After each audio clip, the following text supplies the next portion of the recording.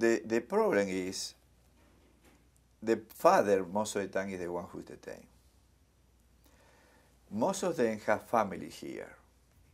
Some marry with a USA person, some no.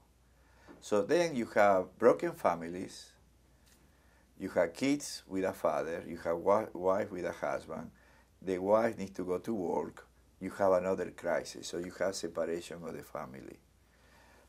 Would be no better to have different system in place?